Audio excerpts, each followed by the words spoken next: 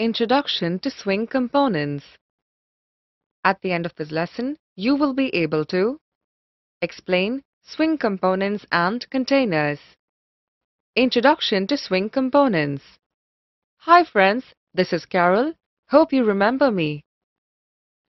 I have been sharing my experience with you on creating a registration form for my mini project in the past few lessons.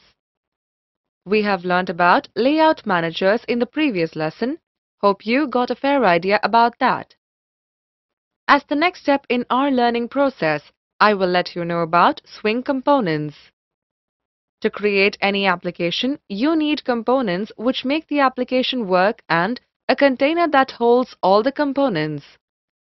Swing GUI provides these two key items called components and containers. In today's lesson, I will explain about these two features. Come on, let's start. Components. A component is an independent visual control such as a slider or a push button. Swing provides a large set of components with rich functionalities and high-level customization. These Swing components are derived from the class JComponent. JComponent supports pluggable look and feel. All these components are lightweight components. All of Swing's components are represented by classes defined within the main package javax.swing. This package must be imported into any program that uses Swing. Packages that are defined by Swing are displayed on the screen. Some of the Swing component classes that are used to create a Swing GUI are displayed on the screen. Containers. When you are creating an application, you need a container to hold all the required components. Container is a root for an application. All the other components are added to that root and it forms a hierarchy. It provides space where the components can be managed and displayed. These containers are of two types. They are top-level containers, lightweight containers. Top-level containers. These container classes inherit AWT components and containers. They cannot be contained in other containers. Unlike Swing's other components, they are heavyweight. The top-level containers include JFrame, JDialog, JApplet, and JWindow. Lightweight containers. These containers inherit JComponents. These can be contained within another containers. And an example for a lightweight container is JPanel. Swing application. Now let us see how to use containers and components through a simple program. First, we import the main Java package for Swings using javax.swing.star.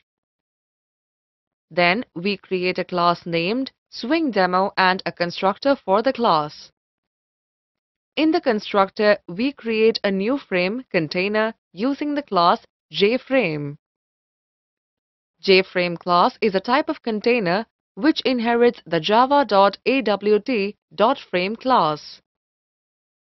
It works like the main window where components like labels, buttons, and text fields are added to create a GUI. And we also give the frame a size. By using the displayed code, we terminate the program when the user closes the application. As the next step, we add a label to the frame. JLabel is the Swing component that creates a label, which is a component that displays information. Label is Swing's simplest component because it is passive. That is, a label does not respond to user input. It just displays output. Next, we add the required label in the content frame and display the frame by using the setVisible function.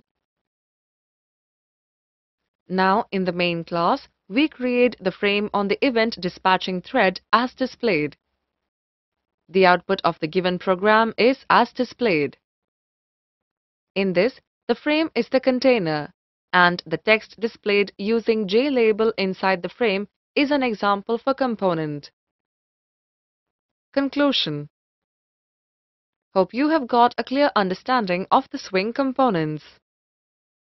I will explain how I used these components in my application in the coming lessons. Stay tuned. Summary. Swing GUI provides two key items called components and containers. A component is an independent visual control such as a slider or a push button. Some of the Swing components classes that are used to create a Swing GUI are displayed on the screen. A container is a root for an application. All the other components are added to that root and it forms a hierarchy. The containers are of two types. They are top-level containers, lightweight containers.